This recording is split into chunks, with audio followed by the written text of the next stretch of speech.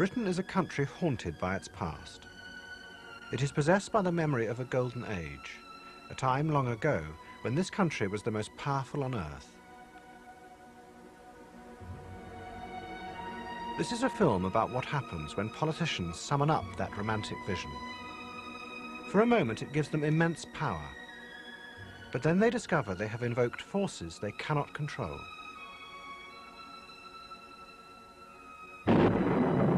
The price they pay is to become imprisoned by their dream.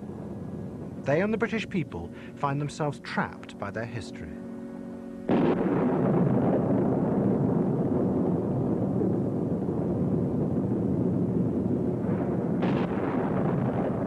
The story begins in 1941 in a castle in Nazi Germany.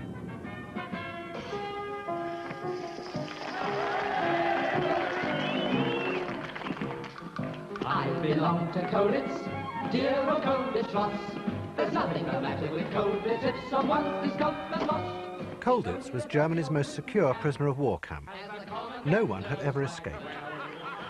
But one young captain was determined to try. His name was Airy Neve.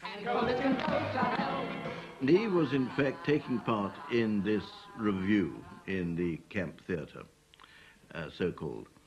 And the idea was that Neve should go from under the stage into a passage which the Germans didn't know existed, and then Neve was to go down in German uniform, down through the guard room, and march out past 1, 2, 3 gates and sentries.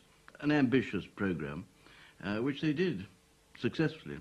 Neve became a hero, but he was just one of many legendary figures imprisoned in Colditz.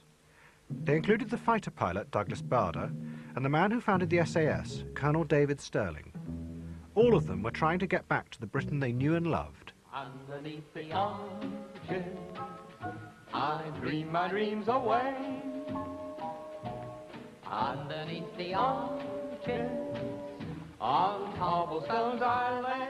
Most of the people at Colditz, this is sheer snobbery, were either regular officers or territorial officers, most of whom had been at public schools and had therefore used to coal showers and beatings and that sort of thing.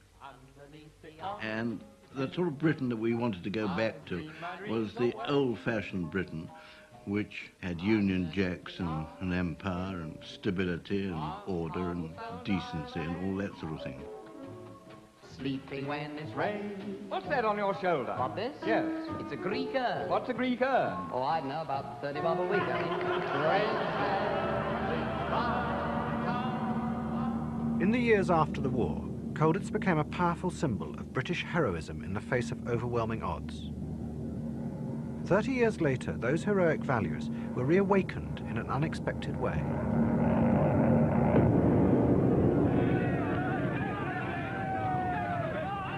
By the early 70s, Britain had become a country torn by industrial strife. Airy Neve was an eminent backbench Tory MP. He was respected for his gallant war record and for serving as a lawyer at the Nuremberg trials. He believed the Britain he had fought for was being destroyed. During that period, the 70s, Airy Neve undoubtedly felt, as many of us did of that generation at that time in the House of Commons, that the values which saw us through the war were slipping away, in the same sense as it was all under threat when we fought our war. I think the thing was that we'd been through a war, and I think we could see the dangers more easily than those who hadn't. I think this was the thing, really. I think this is why perhaps we were more prominent than others, trying to make people realize that these were very real dangers which existed. Neve was not alone. Many of his generation had a romantic picture of Britain. Its history was somehow different from the rest of the world. This Britain, they were convinced, had to be defended. Well, we knew that Great Britain had led the world morally. We had always been the moral leaders of the world, I think. And our values were the right values, and it seemed to us that the wrong values were being imposed, in other words, thuggery instead of common sense and things like that. And we wanted to combat it. Some of the Colditz generation even set up private militias, a network of retired military officers who would take over the running of the country if law and order collapsed. I think it has to be available just as we had a home guard during my war. We need people there to fight or do whatever is necessary, build boats, drive cars or trains, but be available in any form of emergency.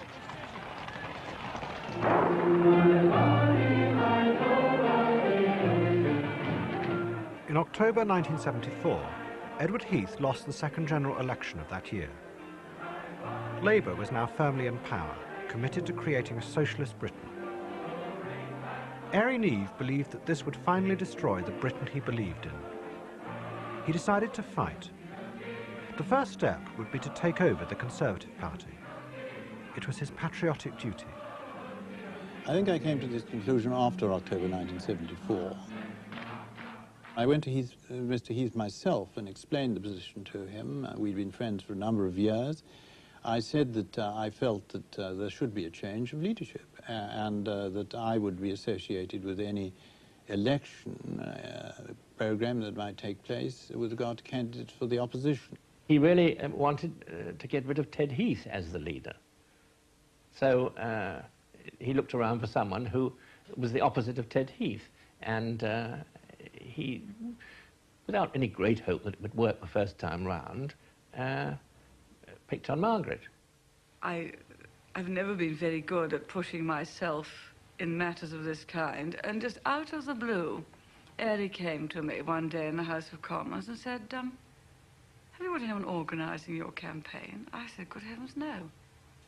Organising it, you don't push yourself, it's a matter for other people. And he said, well, I think I'd better take it over then, don't you? And I said, well, I'd be delighted. Just like that.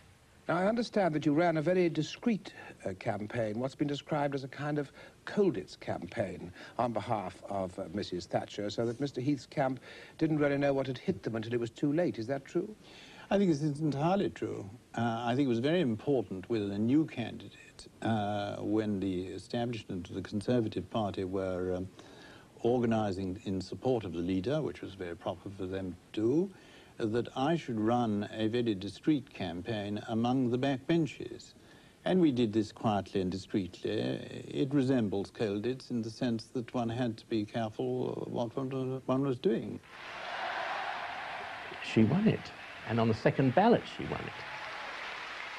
By which time she and Airy Neave had become great friends. But he was another kind of, not an icon figure exactly, but totally sympathetic to her political philosophy. Sorry. Yeah. Now, I suspect what he saw was something very close to, again, the values which we've been trying to describe. Margaret Thatcher was someone who appreciated the greatness of this country and believed in it. Airy Neave felt that she held the same views of patriotism which he believed in himself. I think he saw that in her. And he was right. For me, there is no choice. I do not intend to be the first woman Prime Minister of a mediocre and declining Britain.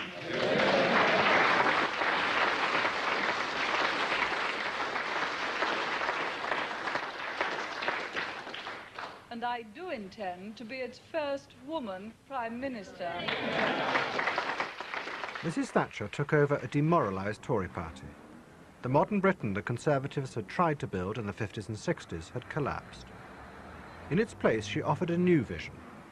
She too would modernise the economy and make it grow, but the wealth produced would recreate an older form of Britain. She promised to recapture a time when this country and its people were great. I think it's essentially a matter of recapturing an imagined past. She had an ideal. The tools, the machinery to produce this were very modern economic ideas. And she simply applied them. But at the heart of the whole enterprise was this romantic idea of what Britain should be. Our armed forces stood alone against the mightiest army the world had ever seen.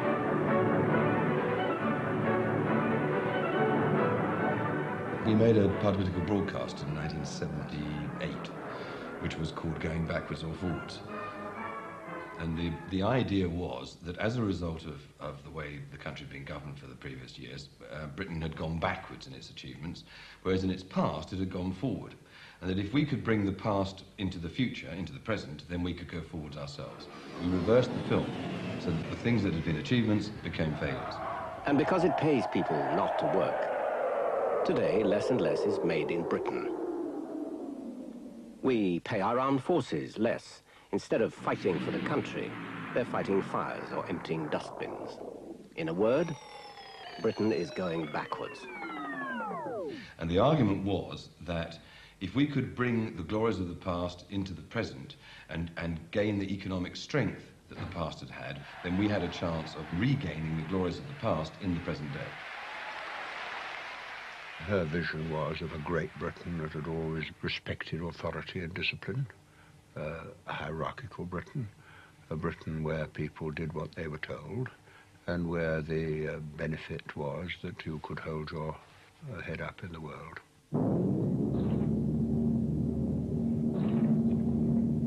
It is a view of history, it's not by any means the only one, because it's a view of history that has only really been in the interests of a tiny minority of powerful people. Her intention was to take Britain back to roughly where it was at the beginning of the 19th century. Mrs. Thatcher's vision of what actually constituted the glories of Britain in the 19th century came largely from one source. She was inspired by Winston Churchill and his version of British history. Her idea of what the past constituted was very much influenced by Churchill. So she took on, more or less, holus bolus, Churchill's view of great, as in Great Britain. And she used to play those Churchill tapes, sound tapes, quite regularly. She used to refer to him as Winston, as though he was an old friend and mate. But that's the way she thought of him, you see. Churchill exercised a powerful, almost mesmeric hold, not just on Mrs. Thatcher, but on many of her generation who had grown up in the war. In 1940, he had captivated them with a series of radio broadcasts that gave a romantic picture of their island story. In 1940, Churchill was able to conjure up a vision of Britain and British history and the British Empire, which was his and was completely sincere. And in a strange way, he was able to convince us all that we were indeed the inheritors of the great traditions of the past, and that it was a privilege for us to play a part, however minor, in this great drama which he was creating for us. This ordeal by fire has, in a certain sense, even exhilarated the manhood and the womanhood of Britain. All are proud of being under the fire of the enemy. This indeed is the grand, heroic period of our history, and the light of glory shines on all.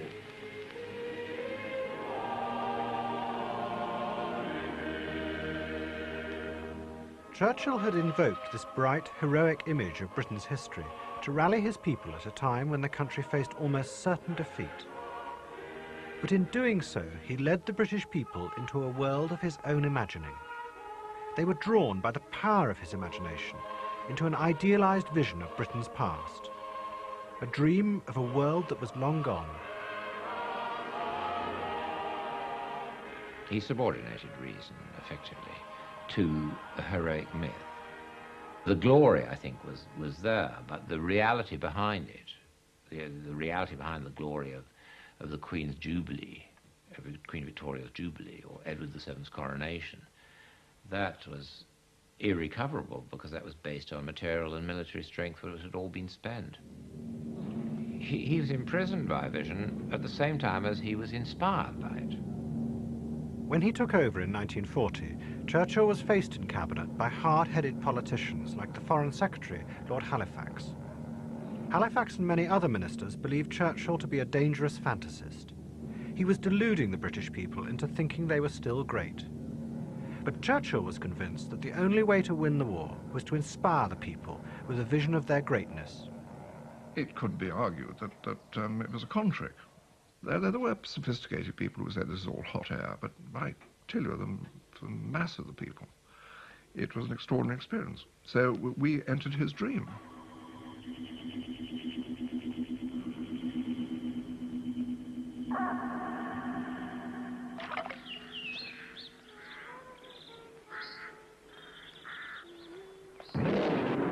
But there were parts of Britain's history that did not fit into Churchill's dream, nor into Mrs. Thatcher's.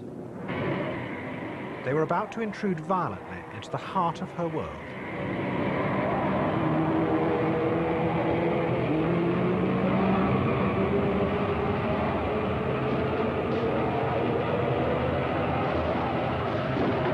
Chris Patton and I were working on a speech for her in the room actually overlooking the car park. It was in the opposition leader's set of rooms.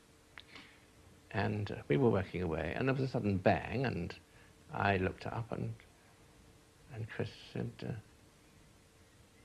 I think that was a bomb. And I said, oh, I don't think so. It was probably a car backfiring. Well, it was a car, but it wasn't backfiring. Chris pulled the curtains to rapidly and said, don't go near the curtains, it is a bomb. No one knew who it was, but then they checked the registration number, and of course it turned out to be Airy. She wasn't there at the time. She'd been off opening a fete somewhere out of London. As soon as you could, I got 2 minutes to someone being killed in a bomb accident. I'm coming to talk to you. Just now, 7 minutes ago, I want to talk. We don't know yet. Terrible news, Mrs. Thatcher. I don't know about it yet. I'm just only been all we know is that there's one dead. I'll talk to you. Let's have some talk. In the car park. I'll come from the car park. I'll find you. I'll try and find out what I can from my own. We're on the one road, sharing the one load. We're on the road to God knows where. Airy Neave had been assassinated by the newly formed Irish National Liberation Army. When Mrs. Thatcher appointed Neave opposition spokesman on Northern Ireland, he had promised tough new measures if the Conservatives won the general election. The political wing of the INLA was the Irish Republican Socialist Party. Neave would have been a person of who would have been perceived to have been a considerable threat, and would have been perceived to have been somebody of, if he had ever become Secretary of State, would have transformed the situation. A person who was saying things about the Irish people, about internment, about bringing back the death penalty for people engaged in what he called terrorist acts in Ireland. Then, of course, he suddenly became a person of some significance in Ireland. He appeared, anyway, on the face of it, to represent that new force in the Tory party, that kind of reactionary view of a lower middle class losing its base of support, losing its power, attempting to grasp again that element of power that it felt it should have had, that it perhaps felt it was entitled to after the Second World War, which I think perhaps Margaret Thatcher certainly represented, and perhaps manifested itself to some degree in this new heroic figure that was presented to the Irish people in the shape of Airy Neave.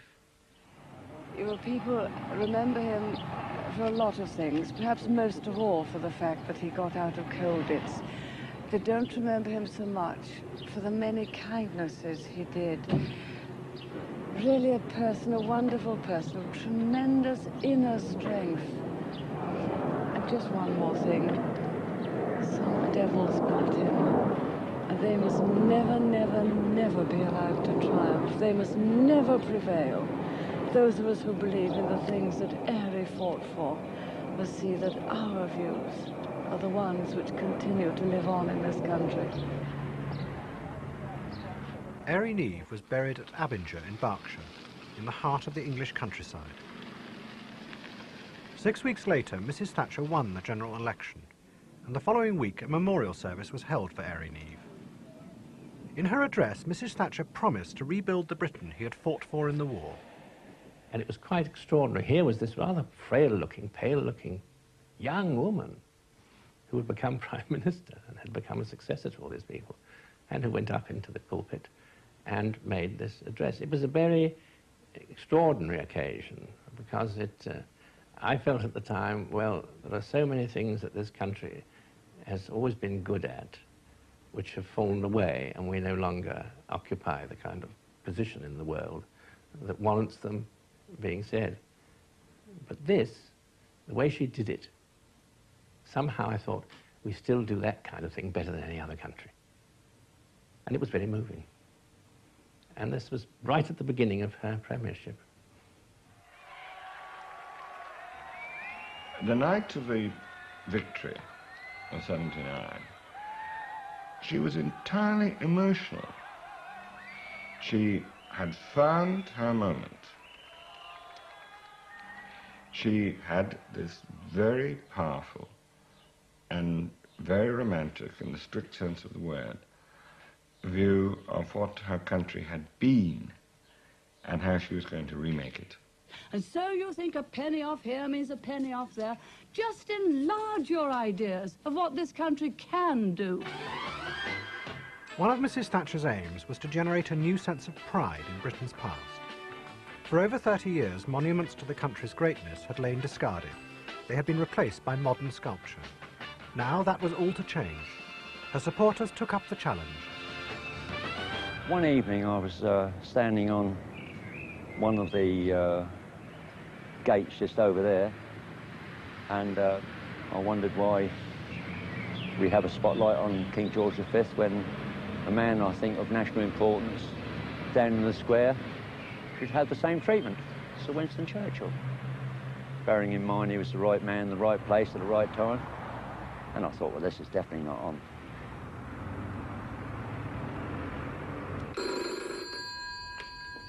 Hello? And the next thing I know, I've got a letter in my tray saying, you know, well done, I think your idea is brilliant and all this business, or words to that effect. And, hey presto, the light appeared. It was all due to you? Well, yes, I think yes, I think it was, definitely. Well, it was. There's no question about it. Sir Winston Churchill had 13 models made in his lifetime. Are you anticipating to have lots more sittings for new models? Well, I hope so. This is number 2. It's better than number 1. Mrs. Thatcher quickly established herself as a new kind of leader, driven by a messianic vision. But her party didn't realise the price the country would have to pay to be reborn in her terms. By 1981, the inner cities were torn by riots. Unemployment was nearing 3 million. Those at the top of the Conservative Party were convinced that Mrs. Thatcher's policies risked destroying both their party and the country. Well, the country was in massive economic decline. Huge interest rates, huge inflation rate, massive unemployment rising all the time. Pay rises out of control. The unions still very strong and causing strikes all over the place, making massively unreasonable demands. She'd done 2 years. She was visited by the men in grey suits who said, well, this was a jolly nice experiment and you were, after all, the first woman Prime Minister, but it's not really worked, has it? Why don't you clear off? And she became very isolated for the first time. What she thought in 1981 was that if she lost the battle of the budget that year, all her dreams, all her hopes would have failed. So she stuck to it. And I remember her at the time, again and again, repeating, almost like a mantra, Churchill in 1940, Churchill in 1940, Churchill in 1940.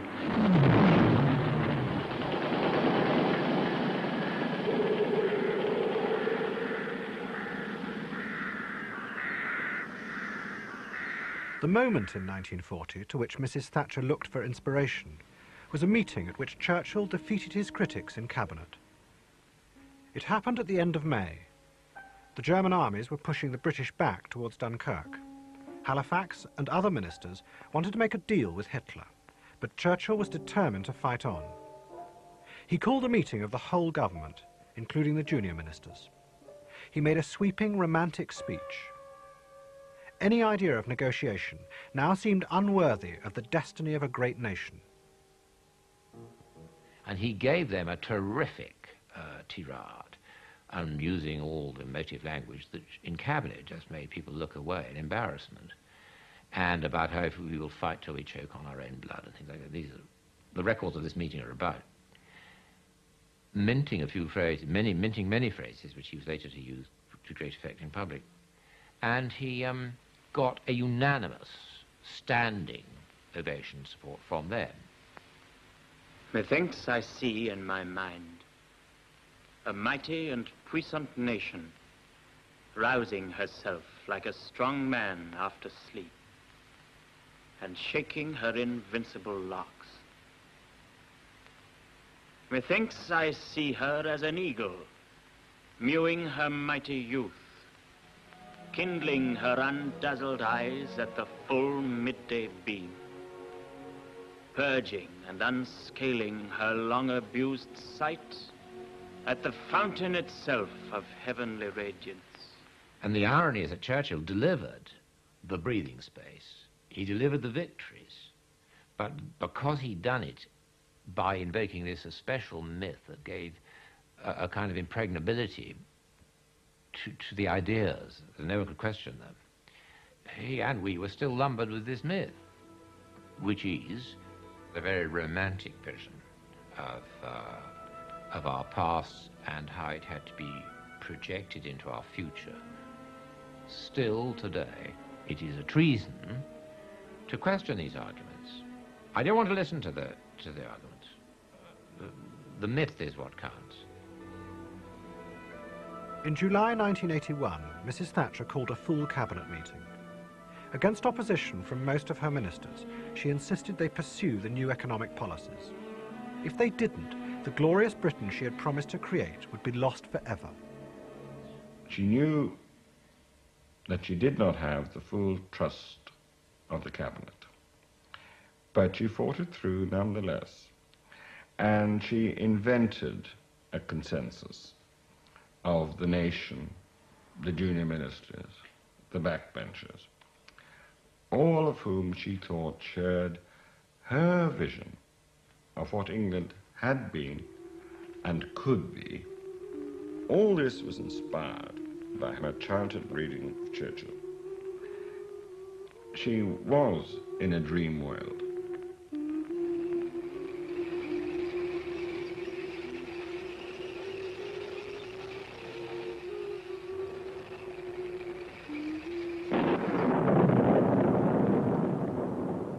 Mrs. Thatcher had overwhelmed her opponents by summoning up a romantic vision of the past. But such was the power of her dream that she also raised other ghosts, the ghosts of Ireland's history, which was inextricably linked with that of Britain. We found, in the Republican movement, we found it was much easier to oppose and to fight Mrs. Thatcher than it was with Ted Heath or indeed Harold Wilson and so on, because Mrs. Thatcher appeared the personification of all that had gone before, of English tyranny, as it was in Ireland. Say hello to the provost. Say hello to the brave. Say hello to the provost, and Ireland will be saved. Lloyd George and Churchill sent the Black and Tans to Ireland. And this was Churchill back again, and that he was no friend of Ireland or of the Irish people. She seemed to bring up all that type of thing again.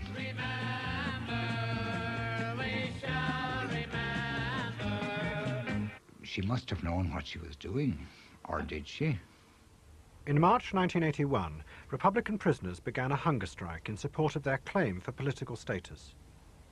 Mrs. Thatcher refused any concessions. The resulting conflict brought two powerful versions of British history into direct opposition.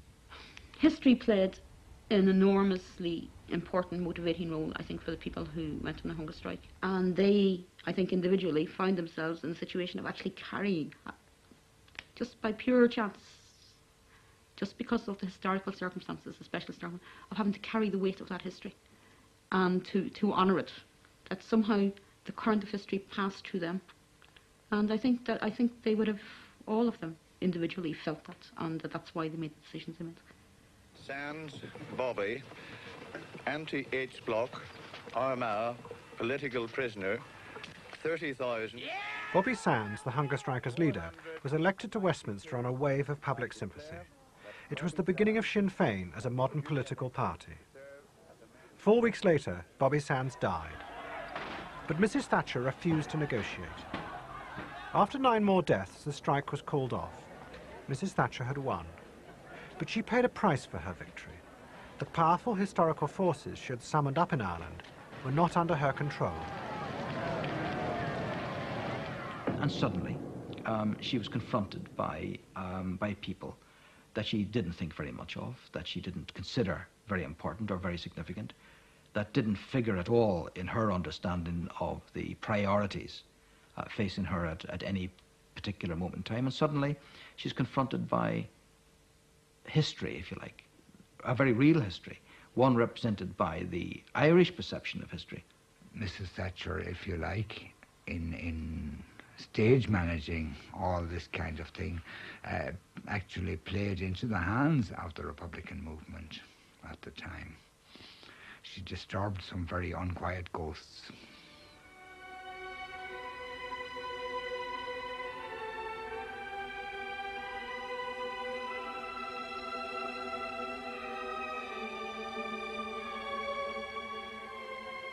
Suddenly, in 1982, the ghosts of Britain's grand imperial past returned.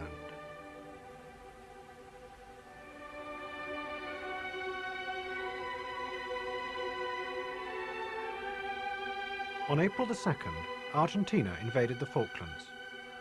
Within hours, the British Chiefs of Staff came to Number 10. They proposed that Mrs. Thatcher send a fleet of ships and men to recapture the islands.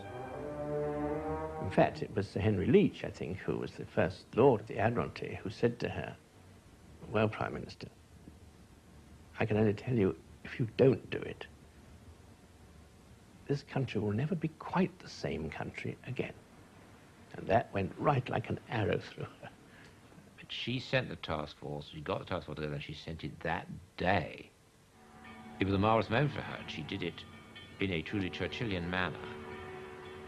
And she took the tide, just as Churchill did, against all the play-safe people in the cabinet, people who'd been conditioned in the whole ethic of appeasement and compromise and didn't think we were strong enough to do it.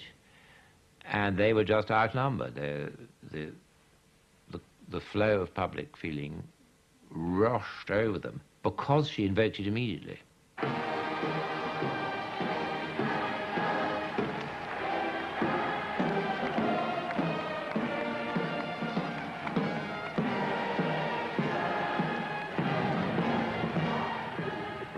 As the fleet sailed out from Portsmouth, the warships passed over divers, working to recover the wreck of the Mary Rose. Henry VIII's great wooden flagship had sunk in a battle with the French over 400 years before. The recovery teams were based in the naval dockyards. When we were going out to the site from the naval base, we go past the hot walls, the defensive gun battery that controls the entrance to the harbour, and there were the wives and the mothers waving the ships goodbye. It was terribly emotional, terribly highly strung. I thought I'd never see such a thing in England again. I was incredibly surprised that I felt so emotional and so passionately in support of the people who were going, because it seemed we were almost fighting an old-fashioned war, to me personally. But I was probably terribly wrong in that judgment, but it seemed to me it was an old-fashioned war. We were back with the invasion force, which was my last memory of war, my last personal memory.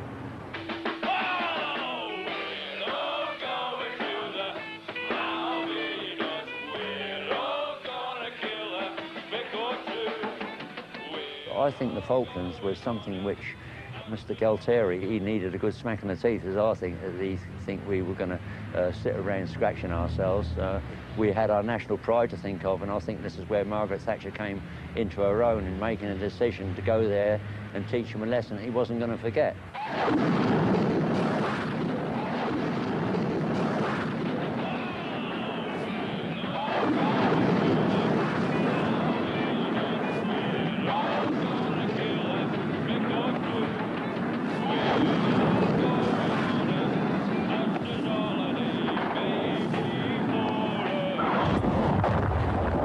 To inform Her Majesty that the white ensign flies alongside the Union Jack in South Georgia. God save the Queen. What happens next? Thank you very much. What's your reaction? Just rejoice at that news and congratulate our forces and the Marines. She whipped round and said, "Rejoice, rejoice!" You know, like an absolute, it was like a tornado sweeping in, and then practically, you know, I could see them start back. It was extraordinary. She had this power then. She could see herself as Churchill. On the 14th of June, a ceasefire was announced on the Falklands. The Argentine troops surrendered to the British. Hello and welcome to Southsea Castle for what promises to be the most remarkable archaeological event that we in this country are ever likely to see. The raising and homecoming of the Tudor warship, the Mary Rose. At the time of the recovery, in the public eye, there was a close association, and the two things, the Falklands returning of a fleet, the successful return of the task force, and the recovery of the Mary Rose, were inescapably interwoven. What we were bringing back, I think, was the intense feeling that we're an island, and we've defended an island for centuries. There is the wreck of the Mary Rose. It has come to the surface. There is the first sight of this flagship of Henry VIII. It's the first time we have seen this in 437 years. A wonderful moment. You hear all the sirens ringing, and I should think probably the Navy will get in on the act. It has.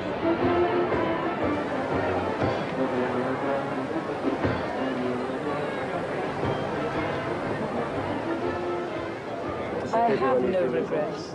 I have no regrets. We had to send that task force. We had to regain those islands for our people. Regrets is a chapter of pride for our country. In November 1982, a victory parade was held in the City of London.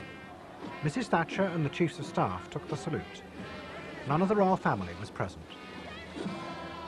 A lot of the British people then realised that we could hold our heads up again and that we could be strong in the world. I mean, it was an extraordinary achievement, this flotilla going across the world, taking 6 weeks to get there and then boffing them and coming back again. I mean, I think that's a British-type achievement. Is it very, very heavy? No, it's not heavy. This is all in porcelain. The quality of the work is superb. Look above all at the expression on the faces of the Marines. It is the spirit of Britain, and it is everything that makes us great. She brought back, I think, something which a lot of people thought that they'd never see again. She was giving the country back their pride. Great back in Great Britain. Our history is special in as much that everyone's tried to give us a good hiding since the year dot.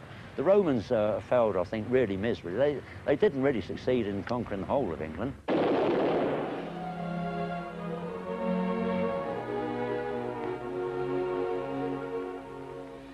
We, the British people, are proud of what has been done. Proud of these heroic pages in our island story. Proud to be here today to salute the task force. Proud to be British.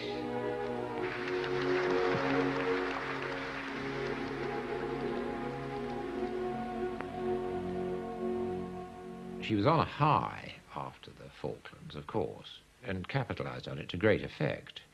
Later, just as Churchill did, she was to some extent entrapped by it. And that is always the danger of politicians who drink from this potion. It's very difficult to know when to stop.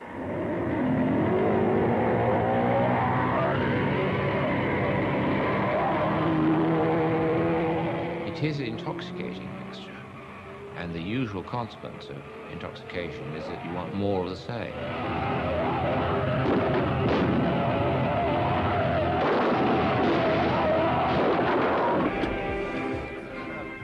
In May 1983, Mrs. Thatcher called a general election. Every morning, the journalists were played martial music to emphasize the theme of the campaign. A new kind of Britain had been forged in the South Atlantic, one capable of rallying to the flag with confidence and moral righteousness. She had been correct to take Britain down the road to the past. Oh, back then? Oh, I think we thought it would never stop. I think we thought that, those of us who were very close to her thought that she had done something that would go on, and that we would prosper, and we'd have low taxes, and we'd have low inflation, and we would hold our heads high, and we'd be a dominant force in the world. We would dominate a free market Europe. We would maintain the old traditional alliance with the Americans. We would establish proper links with the Commonwealth, and that we would have a joyous and economic, prosperous and dominant future. We'd brought back the things that had made Britain great in the past. I really did. I think we really believed that. We really thought this was here to stay.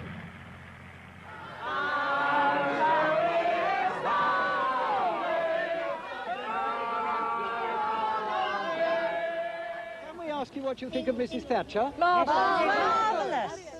Best man in England. The only leader that can bring us back to normality in this country. We need a firm, a determined leader like Mrs. Thatcher to take our country back to an era where we all, you and I, we held our heads high as British. In our time, I don't know whether Carol would agree with this, there have been two great prime ministers, and only two, Winston Churchill and Margaret Thatcher. Yes, this is absolutely, I would absolutely go along with that. Because she did things against the advice of everyone. For a period, a certain ascendancy was established over people, and history played a part in winning that ascendancy for her, because people felt it was inevitable, it was natural, it was normal. This is what life was about. This is what we've all been waiting for. This would deal with the unruly mob who would cause such a lot of trouble. I think that's really what she was doing. She reconstructed from Churchill, or from her understanding of Churchill, a whole sense of a separate British identity that was not collectivist but individualist. And this is what she thought he believed in. Not wholly inaccurately, but perhaps a little fancifully. And that's what we, you and I, live with now.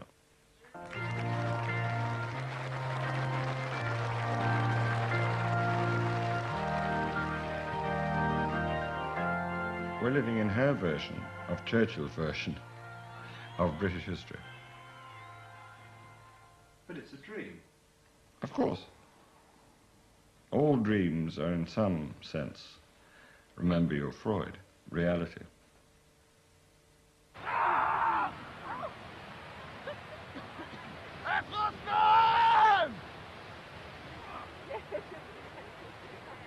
What we have today, in fact all week, we have a Saxon travelling village set in the 9th century, and people can wander around and they can have a look at spinning, and they can have a look at soldiers guarding their camp and skills at arms, and they can see various activities that would have taken place in the 9th century, which frankly you just don't see anymore. In 1984, Mrs. Thatcher set up English Heritage. One of its aims was to bring the past to life. It organised historical reenactments of great moments from British history. We don't actually do many Second World War events because it's a bit close to home. There's still people who lost loved ones in the Second World War, and frankly we think it's a little bit tasteless to run around shooting each other on a battlefield, make-believe if you like, when it really happened. It is a matter of taste really, and we believe that history at a safe historical distance is rather better than something which can still cause personal pain to people.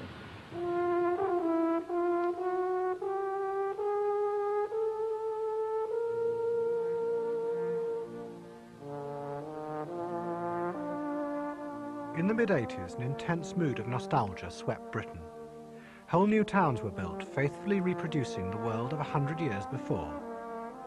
They were constructed on land left empty by the industrial closures of the past 5 years. Those who had once worked in the factories and the mines found themselves acting out the lives of their ancestors. In 1974, there had been 800 museums. Now there were 2,000. Mrs. Thatcher instructed the architect Quinlan Terry to reconstruct the interior of Downing Street as an exact copy of how it had been in the 18th century. She lived above this perfectly restored world in the attic. It is a homely room, actually. It's a homely flat. You know, it's not a grand flat. As you can see, we're up in the attic. This is where the staff used to live many, many years ago, but we love it. Yes, we do feel at home here. Well, at weekends, it's just terribly quiet.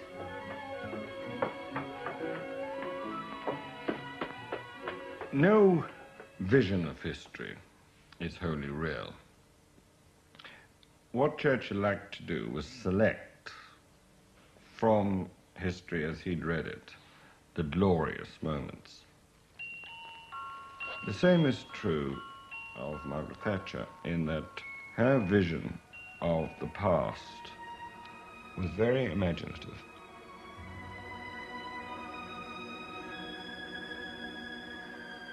Any politician who tries to use history almost invariably doesn't get it quite right.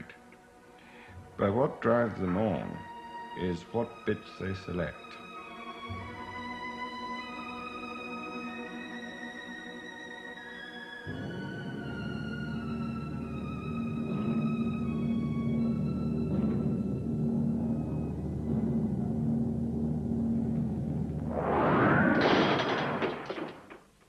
For 6 hours this morning, southern Britain was battered by the worst storms the nation has known for nearly 3 centuries. They came in from the ocean without any warning from the weathermen. The winds were those of a hurricane. I heard a type of whistling noise, a very eerie noise, and the sky was incredible colours. Although it was the middle of the night, it wasn't black, it was kind of orange glow. And at first light, I opened my front door and the forest had just completely gone, and there was a horizon where one hadn't been for about 300 years.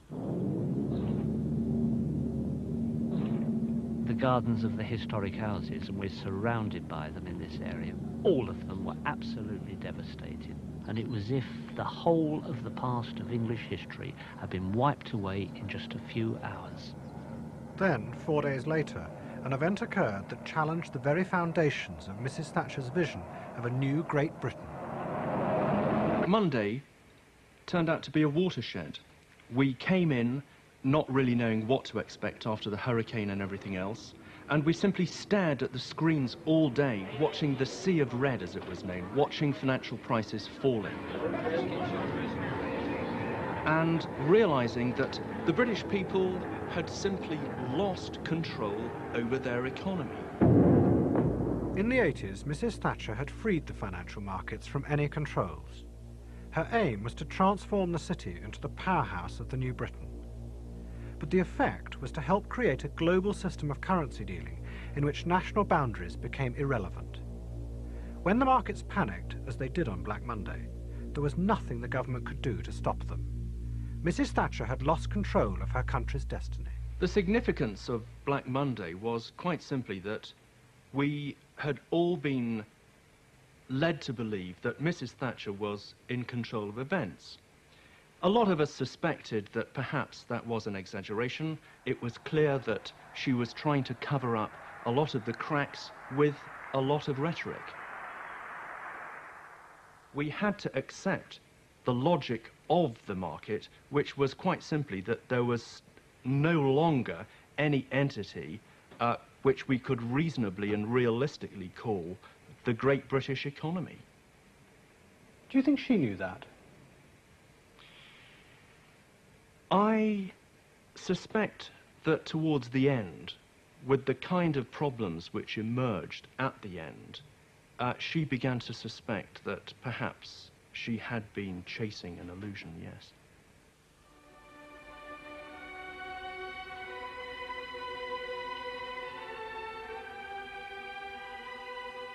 Towards the end of the Second World War, Churchill came to realise that the reality behind his dream of a great imperial Britain was fading. The price the country had paid for standing alone against Hitler was to bankrupt itself. He had invoked a dream, only to see the last remnants of it destroyed. Churchill was beginning to fade a little. I know that he was very conscious that he no longer wielded the real power. That was being wielded by the United States. They had overtaken us. When they first came into the war, we were the predominant power, even from a military point of view. Roosevelt wanted to bring the British Empire to an end. They made no bones about it. The Americans believed that Churchill's underlying aim in the war was to recapture Britain's lost imperial glory. It was a plan to restore the world the Prime Minister loved the most, the 19th century world of unabashed great power politics. The Americans would have none of it. Increasingly, they excluded Churchill from discussions on the shape of the post-war world. Britain's power was over. I suppose very reluctantly and very privately, he realized that we no longer disposed of the strength, even on the scale with which we disposed of it when the war started. It was a pretty bleak prospect for him. The appearance of glory was all there. You know, the sitting in the chairs and the cavalcade and the saluting sentries and so on. That was magnificent. But underneath it, the whole thing had been washed away.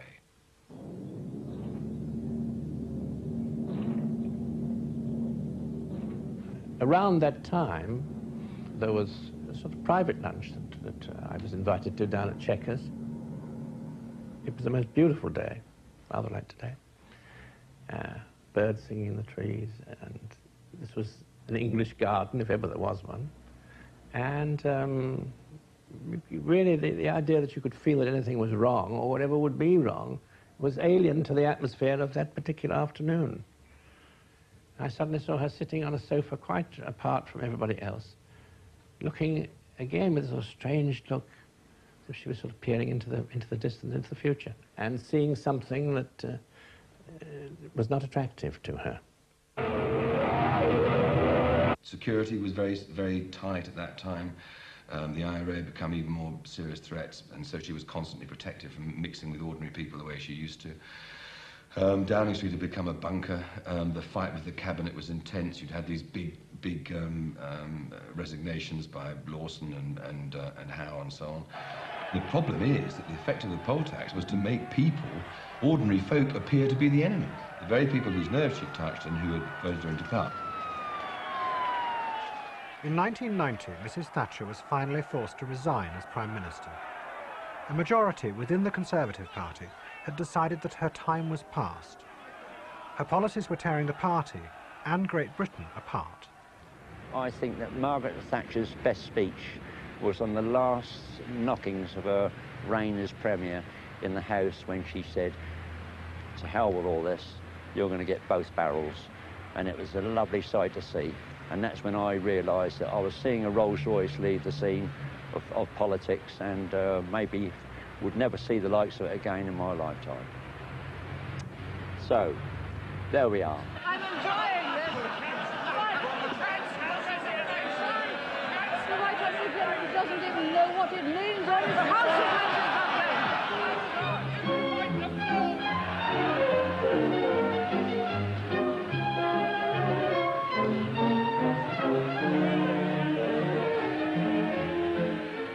It seemed to me, at the time, almost like a Greek tragedy. But here was a woman who, for a brief time, had held the world in her hands, or at least held this country's world in her hands, and she felt that it was all slipping away.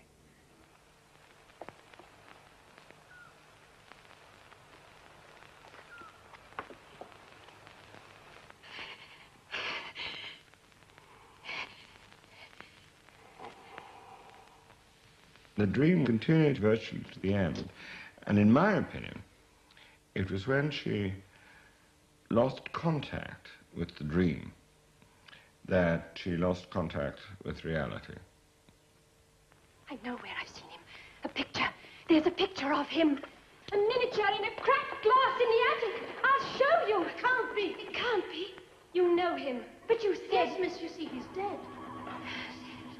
Underneath the arches, I dream my dreams away. Underneath the arches, on cobblestones I lay. Pavement is my pen. My wife's gone to the West Indies. Your wife's gone to the West Indies. That's right. Jamaica? No, she went of her own accord. Underneath the arches. Now it's time for a new chapter to open, and I wish John Major all the luck in the world. He'll be splendidly served, and he has the makings of a great Prime Minister.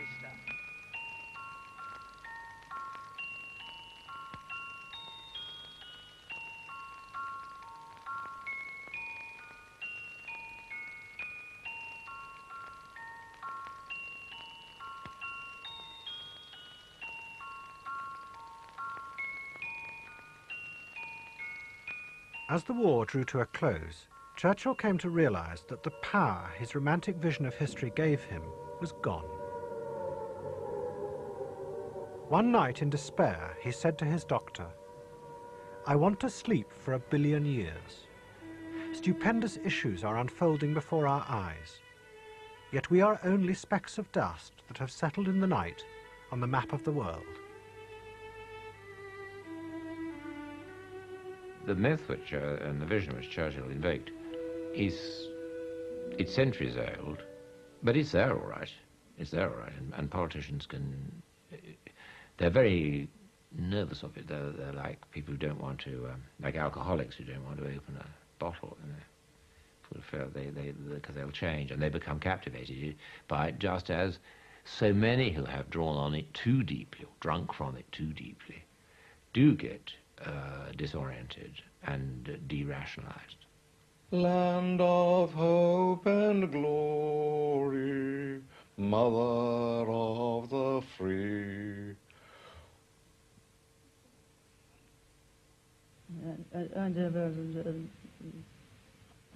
Land of hope and glory, mother of the free. How can we extol thee, who are born of thee? Brighter yet and brighter shall thy bounds be set. God that made thee mighty, make thee mightier yet. God that made thee mighty, repetition this, make thee mightier yet. I think that's it. But how shall we, that's the thing that's here, how shall we extol thee? What does it make you feel when you hear that sort of music? Oh, it always gives me a good feeling, yes.